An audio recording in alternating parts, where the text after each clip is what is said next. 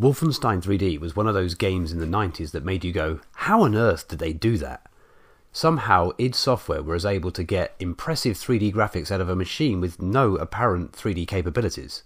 I'm Matt Godbolt, and in this video I'm going to try and explain how this was achieved. This is what Wolfenstein looked like. It was 3D graphics alright, but admittedly simple ones. The game's premise had you escaping from a World War II prison, the eponymous castle Wolfenstein. It was a great game as well as being an awesome technical achievement.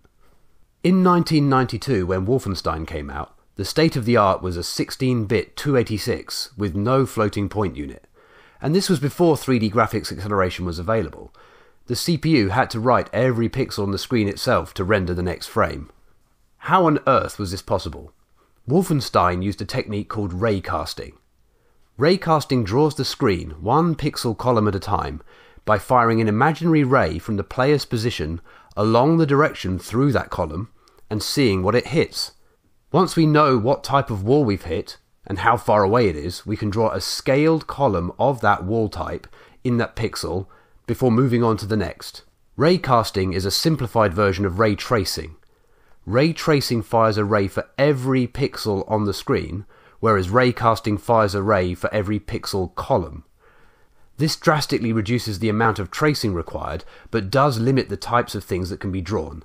Specifically, it's limited to standing on a flat plane and drawing only floors and simple walls. The environment itself is essentially two-dimensional.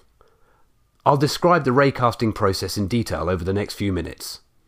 Wolfenstein's raycasting renderer was limited to a flat plane, like all raycasters, but it had even more restrictions.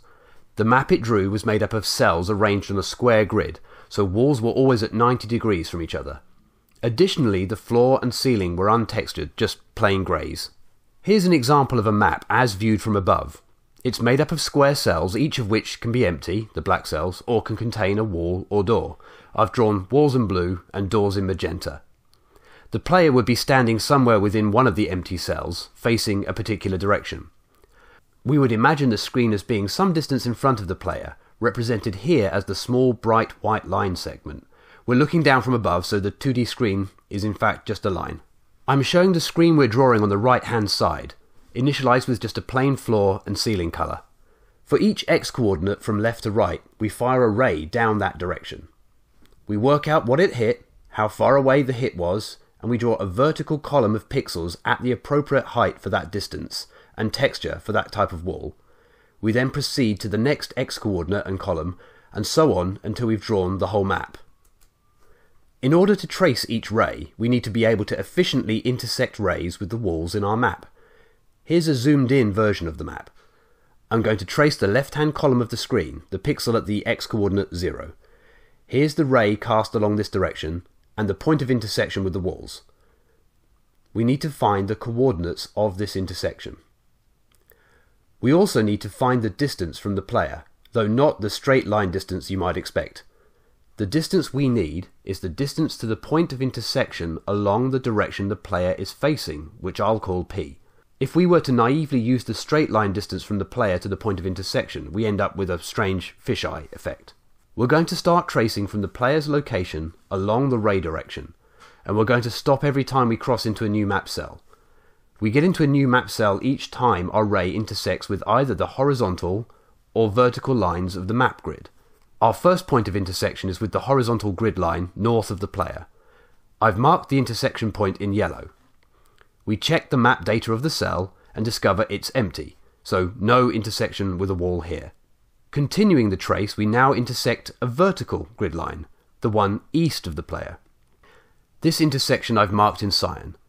Again, the map data is empty, so we continue on, intersecting with horizontal and vertical lines until finally we find a map cell that isn't empty. Looking at the yellow intersection points with the horizontal grid lines, we note that they are equally spaced in both X and Y. Once we've found the initial intersection, the first yellow point, the following intersections are exactly 1 unit of Y apart, and in X they are spaced along by an amount I'll call delta Y. Similarly, the vertical grid line intersections are spaced 1 unit in X and delta X units in Y.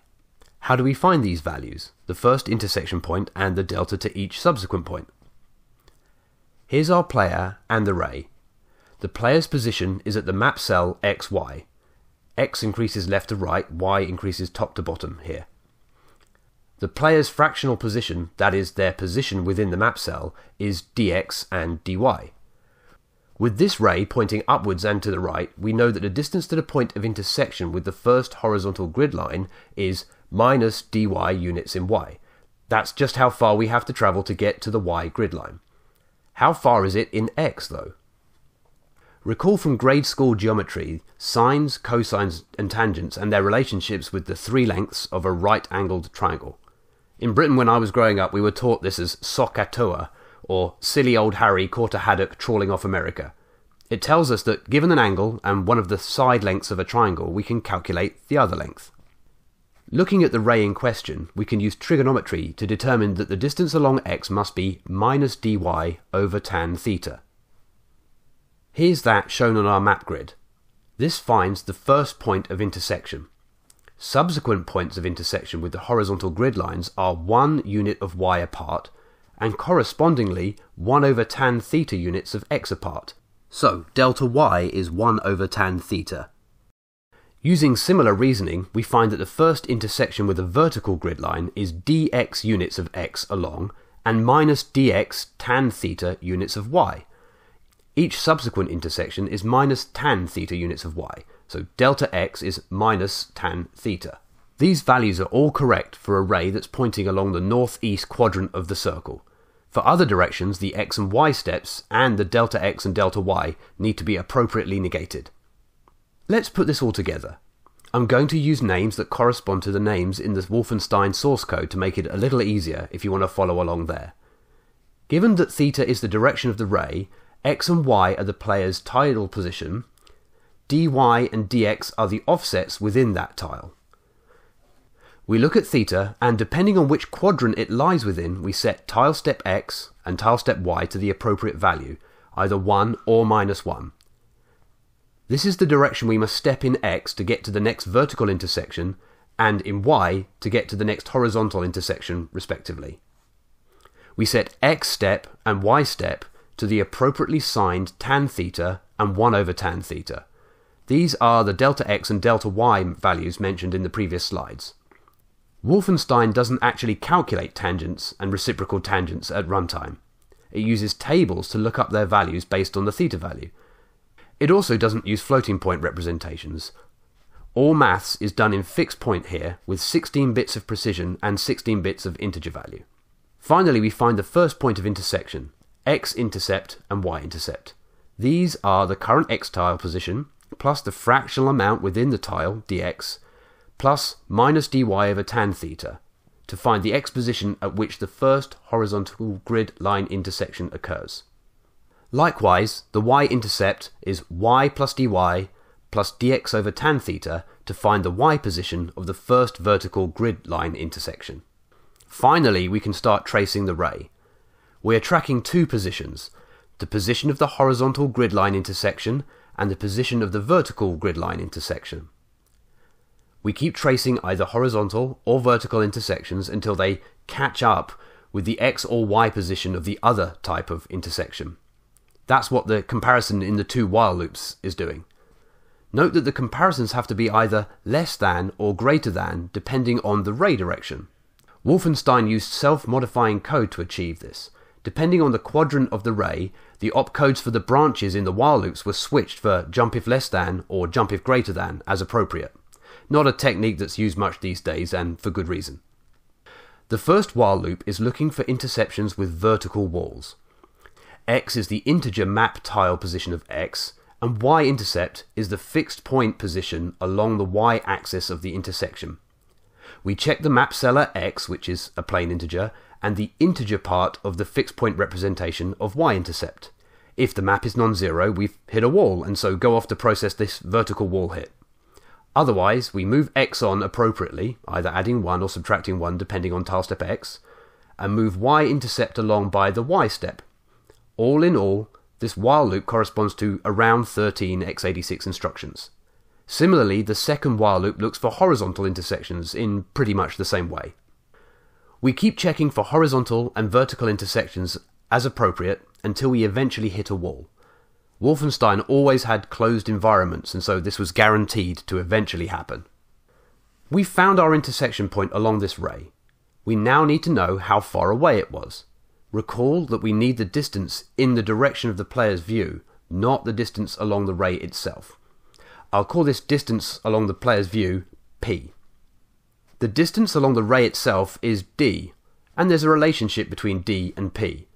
P is d cos phi, where phi is the angle between the ray and the player's direction. Of course, we haven't calculated this distance d.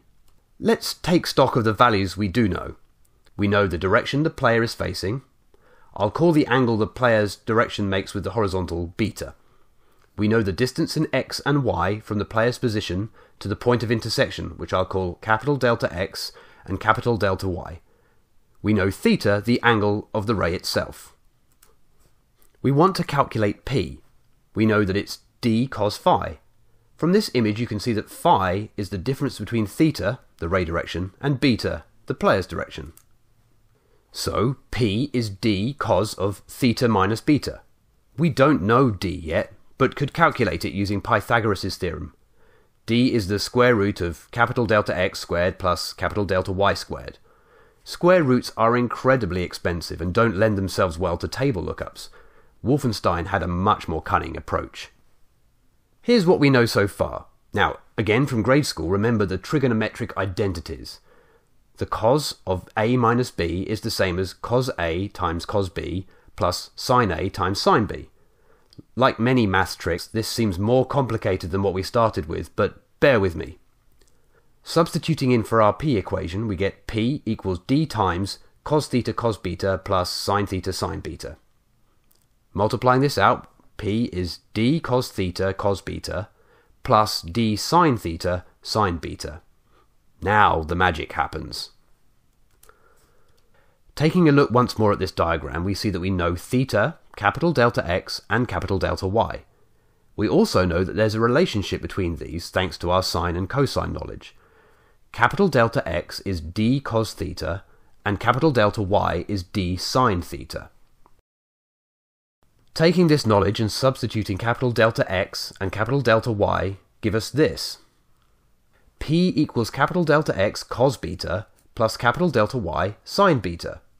We already know capital delta x and capital delta y. They're just the intersection x minus the player x and the intersection y minus the player y. Beta is the angle of the player's direction. Cosine beta and sine beta can be looked up in a sine and cosine table once per frame. We can calculate p with just 2 multiplies and an add. No square roots required. Armed with our distance p, we can now work out how tall the wall would be at that distance. It's simply a constant divided by p. As there's only a finite number of possible heights, Wolfenstein code generates one routine for every possible height. There's a draw wall column scaled to 80 pixels high routine, a draw wall column scaled to 81 pixels high routine, and so on. These are automatically generated at startup. Drawing the relevant height is as simple as calling the correct routine. Additionally, Wolfenstein can use a trick in the VGA hardware. Pixels are written to memory map video memory, but due to the way that VGA works, multiple identical adjacent pixels can be written at once. Wolfenstein uses this to reduce the number of columns that need to be drawn. This video has mostly been about the map render in Wolfenstein. The sprites, the movable characters and so on, are drawn in a similar manner. The sprites are sorted by distance from the player, drawn furthest to nearest, and are scaled similarly to the walls.